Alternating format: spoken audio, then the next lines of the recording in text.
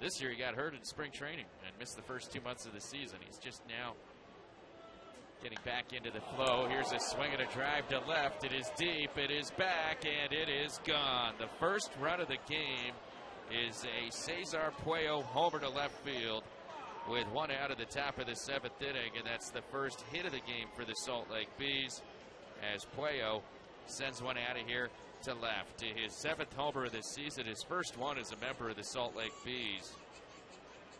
And that snaps the scoreless tie at the top of the 7th inning. So Puello ends any late inning no-hit drama that we may have had.